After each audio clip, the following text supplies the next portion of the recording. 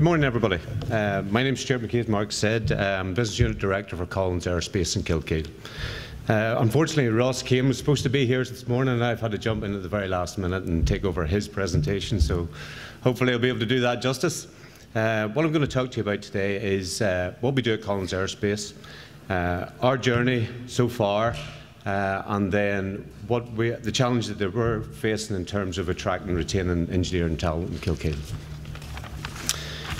So CollinsAerospace, it's one of the largest global aerospace manufacturing companies in the world. As you can see some of the stats there, 70,000 employees, over 16,000 engineers, in 300 sites across the world, 23 billion in net sales, and a huge amount of investment in R&D.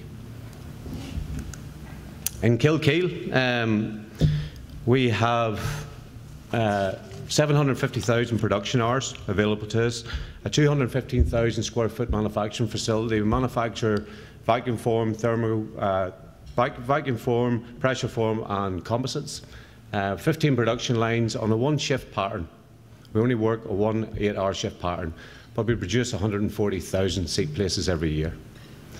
1,000 people, about 600 seat places today. To give that some sort of perspective, that's an aircraft seat being produced every 2.5 minutes. We fill 3 Airbus A320s every single day out of that one facility. So it's a huge amount of volume. Just a range of some of the seats that we produce, so right from the economy class seating through to our premium economy seating, business class, and then the business class suites. The one you see up in the top corner is the Qatar Q Suite, which some of you may have seen on the internet. That's all produced in Kilkeel. Really what our selling point is that we produce really high-end quality product, and we're renowned for being able to deliver very complex programs on time. If you look at the last 14, 15 years, we have seen trebled our output in the last 14 to 15 years, but we've reduced our headcount by about 30% in that same level of time. And that's been through our drive for continuous improvement. And that's kept us really competitive. Even though we are a remote site, a satellite site away from a large American corporation, has kept us really competitive. We continue to reap the rewards of that lean innovation, but in the future we're going to require something more, something different. And that step change is possible through digital factory initiatives that embrace some of the technologies of Industry 4.0 that we've been hearing about today. Some of the tools that have got us to where we are in terms of being a very efficient manufacturing facility. We have an annual policy deployment program that takes all the corporate strategies and flows it down into our organisation, right down to the production shop floor, right down to the production operators, and we review that quarterly. We have very efficient oval production lines based around standardised work, where we use elements and sequence, we use control of tag, we use control of standard work in progress, and we have standard management practices that support all of that work and keep it running. Our mantra really is to take a small bite and chew it very fast and keep moving. Has allowed us to develop outstanding talent internally within Kilkeel, and we're renowned not just within our corporation, not just for producing a lot of seats really well, but for producing quality, producing people, and as well as quality leaders that have gone out throughout the wider organisation. So a lot of you will know this, the 8 pillars of Industry 4.0. We see this as no silver bullet to curing this problem. Our strategy is incremental development across multiple, and those 5 are the 5 that we are focusing on in Kilkeel. And we're using those to move our business forward. All the initiatives are in conjunction to support our lean practices and improvements in the business. It's not a standalone activity, it's ingrained into all the other lean activities and processes that we have, and it's deployed across multiple facets across the business. These are just some of the things that we're doing. We've got 20 separate initiatives happening across the site. Some of these are key highlights. We have the automated vehicles, AGVs, that help move our product and materials across the facility. Augmented reality that helps operator training and also inspection of product.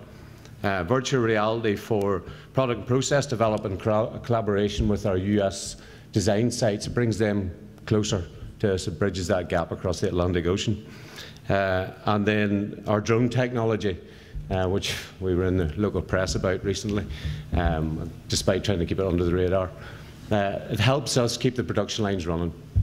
If we've got a production line that's running at a 6-minute takt and we have a problem with a part and we need to get that immediately, we use a drone to take it from our storage facility and drop it at the site, and we can pick it up quickly. Stops us getting caught up in the traffic. So, talent attraction.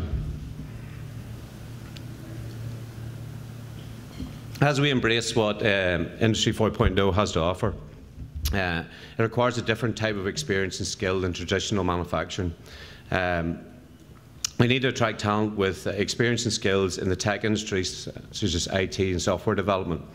We also need to recognise the work climate expectations are different for those types of people. There's a requirement for a more flexible approach to working with a more progressive and modern environment than the current perception of oil your rags, nuts and bolts and spanners that we have in traditional manufacturing.